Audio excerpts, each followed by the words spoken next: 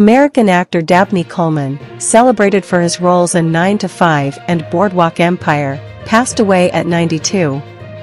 Coleman, an Emmy winner, had a prolific career spanning over 6 decades in both film and television. He breathed his last on Thursday at his residence in Santa Monica, California.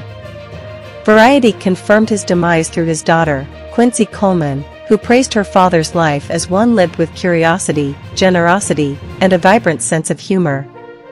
She described him as a figure of elegance and mastery, leaving behind a legacy that will continue to inspire and entertain. Throughout his life, Coleman navigated 2 marriages, first to Ann Courtney Harrell from 1957 to 1959, and later to Jean Hale from 1961 to 1984. He is survived by his children Megan, Kelly, Randy, and Quincy Coleman, as well as his grandchildren Hale and Gabe Torrance, Louis Freundel, and Kai and Coleman being Caniello. Coleman's contribution to entertainment was immense, with memorable performances that etched him into the hearts of audiences worldwide. His portrayal of memorable characters and his commitment to his craft earned him accolades and admiration from peers and fans alike.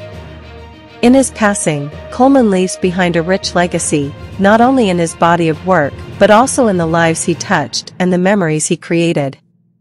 He will be remembered as a teacher, a hero, and a king, whose spirit will continue to shine through his enduring contributions to the world of entertainment. As his daughter aptly put it, Dabney Coleman was, and will forever remain, a goddamn, good-looking man.